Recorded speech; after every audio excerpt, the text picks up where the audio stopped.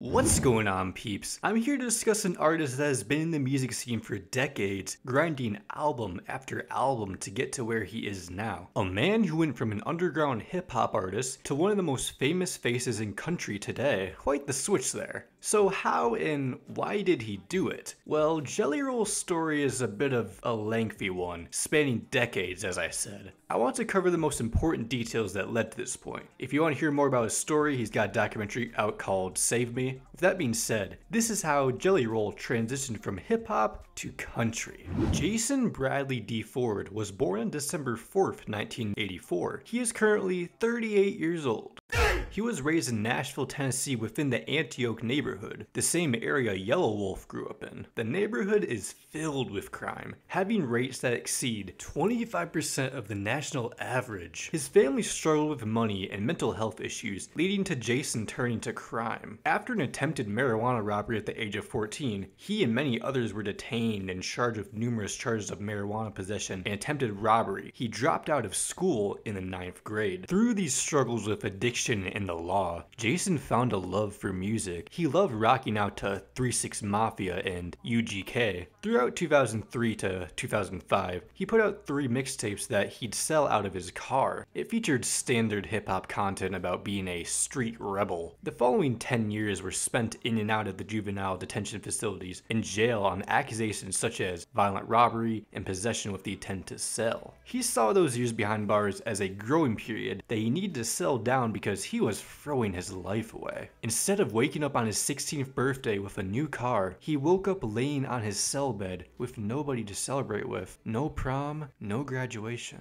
The day he knew he needed to better himself was when he found out he had a daughter that was born. Bailey Ann was brought into his world in 2008 when he was 24. He knew he could no longer be selfish and that another human was relying on him. It was time for him to take life more seriously and to kick this music career into gear. He called a friend from prison and asked him to create a Facebook and YouTube page for him. From there, he put out several mixtapes throughout the late 2000s and early 2010s, building a community from the ground up. He'd soon become known as Jelly Roll, a name his mother gave him when he was a young, chubby kid. His first spark of virality was through a collaboration with Memphis rapper Lil White in 2010. White helped put on Jelly Roll to a bigger audience with a music video being viewed millions of times. He was now becoming a frequent collaborator with various underground artists like Tech9, Haystack, and Exhibit. This was done through consistent release of mixtapes and collaboration albums independently. He was doing tours across the country to get his name out there. Despite his hopes of getting out of legal trouble, he got in trouble with Waffle House in 2013. Whiskey, Weed, and Waffle House was the title of his mixtape, before it was changed to Whiskey, Weed, and Woman, as the restaurant threatened legal action due to the usage of its name. It was then replaced with a cease and desist mark. 2014 saw the release of the solo album Biggest Loser in the EP Whiskey Sessions. This EP saw Jelly experiment with singing alongside an acoustic guitar, the first glimpse of his country transition maybe? Then there was Sobriety Sucks 2 years later and Addiction Kills a year after. That's a good evolution right there. In between these releases, he met the love of his life, Bunny XO. Bunny was a fan who showed up to a 2015 concert. This led to them talking backstage. However, Bunny was already in a relationship, so they became just decent friends. Let's just say she broke things with that guy not too long after. Bonnie shot her shot with the singer and things became romantic. Jelly Roll was offered to crash at her place for a night when he didn't have that much money. The spark between the unlikely two was there and they found love. After a year of dating, Jelly Roll proposed to Bunny in 2016 during a Yellow Wolf and Deftones concert in Las Vegas. They decided to get married that night in a courthouse nearby. They have since renewed their vows in 2023 and Bunny legally became his daughter's stepmom. You may put your tissues away now. Next up is his string of collaboration albums with Struggle Jennings throughout 2017 and 2018. The more music he released, the more he was starting to appear on those Billboard charts. His songs, which often cover his personal experiences such as battles of addiction addiction, mental illness, and family connections had found an audience. He was using his position to promote these issues, being outspoken about his support for mental health awareness and addiction rehabilitation. He knew he wasn't a perfect person, a sinner in fact, but it's all about recovery. As he was getting older, in his 30s now, he started to appreciate his singing voice a bit more. He had an interest in leaning into country soul and southern rock style instrumentation. He's never been one afraid to genre bend throughout his catalog, so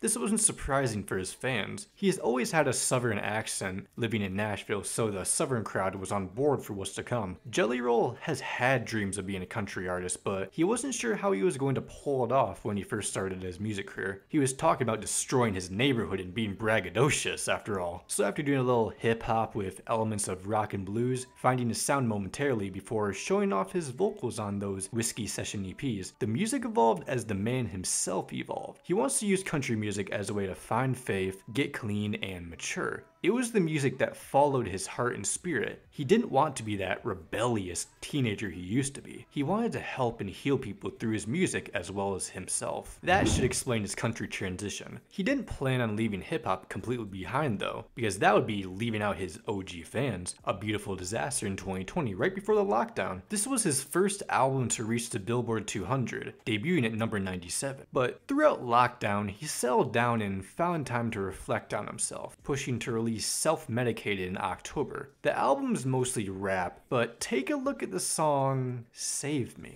I'm a lost cause, baby, don't waste your time on me. I'm so damaged beyond repair.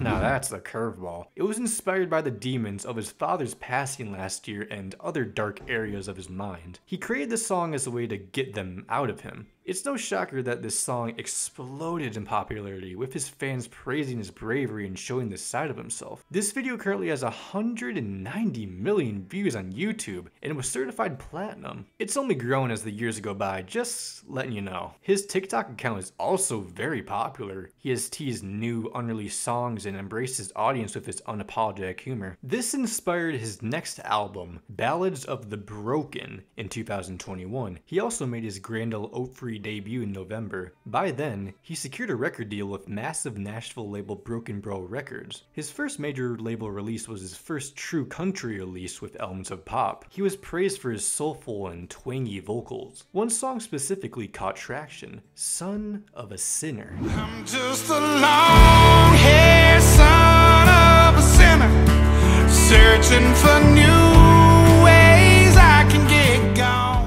It was co-written with hit songwriter Ernest. The story is about Jelly Roll's personal life as a touring musician and his personal struggle with right and wrong and drug addiction. He was drunk while recording the vocals. This broke him into country radio, impacting in March 2022. It swiftly climbed the genre's charts, hitting the Billboard Hot 100 for the first time in July. It would peak at number 31 on the all-genre chart and became his first country radio airplay #1. It has since been certified 2 times platinum. Jelly Roll knew that country was his calling. Son of a Sinner was followed up in December with Need a Favor. It focuses on a man who is about to lose the love of his life and prays that God will do him a favor, but also admits that he doesn't deserve it and hopes to repent of his past actions. After all, he feels like he talks to God only when he needs a favor. It was a combination of country and rock that would soon become his biggest hit to date. It was his second #1 on country radio and peaked at number 14 on the Hot 100. The music landscape knew that Jelly Roll was here to stay. He was selling out arenas across the country and won several awards at the CMT Music Awards: Male Video of the Year, Male Breakthrough Video of the Year, and Digital First Performance for Son of a Sinner. Thus came his 2023 album, Whitsit Chapel, smashing in at number 3, selling 90,000 units in its first week, 10 times larger than his previous best first week. The album contained the smash single, of course, as well as a re-recording of Save Me that featured rising country star Lainey Wilson, and a country rap track with Yellow Wolf called Unlive.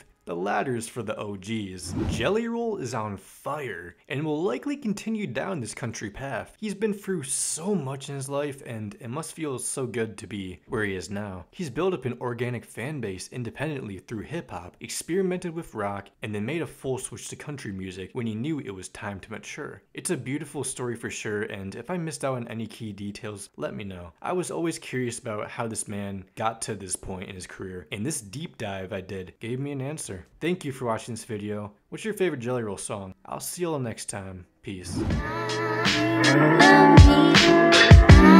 Thank you.